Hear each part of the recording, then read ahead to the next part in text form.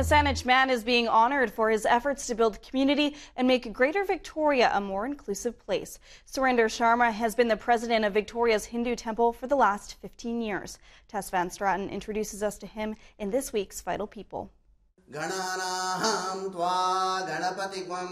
Surinder Sharma, Victoria's Hindu temple's more than just a place of worship. It's a place to build connection and community. We always try to give back because a lot of newcomers come nowadays. A lot of new people are coming to university students. It's a good meeting place for that. Surinder's been the president of the temple, the only one on southern Vancouver Island, for the last 15 years. We normally have presidents coming for 1 year or maybe maximum 2 years because it's a lot of work and a lot of time it takes. But since I came, and I guess nobody wants to replace me, I think. Surinder may downplay his role, but his hard work and dedication have helped build the temple into what it is today. He made great contributions. I know he's very humble. Nothing is going to happen magically, right?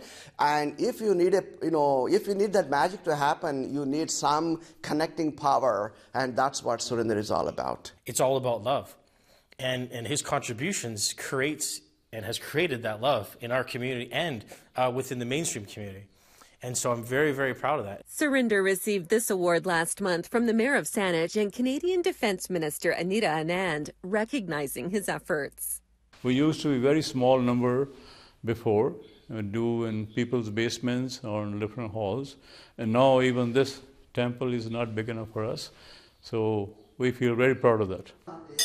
They're currently fundraising for a new temple and trying to find land to build it on. No easy task. But those who know him best say Surinder has a way of making things happen. My father's legacy will probably be the longest president of the Hindu temple, and building a new temple for the community. Those from the past and those from the future will know that he's had a very integral part in building this space of love, of empathy, of connectedness.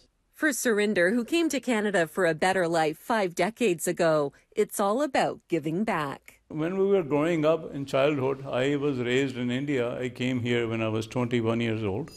And it's our belief that we do the good things and the good things happen to you.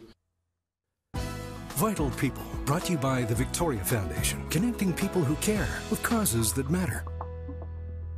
The Victoria Hindu Temple is having an open house next Saturday, July 2nd, and everyone is welcome. The free event will include food, dance, performances, and much more. It runs from 11 a.m. to 3 p.m. in Central Saanich.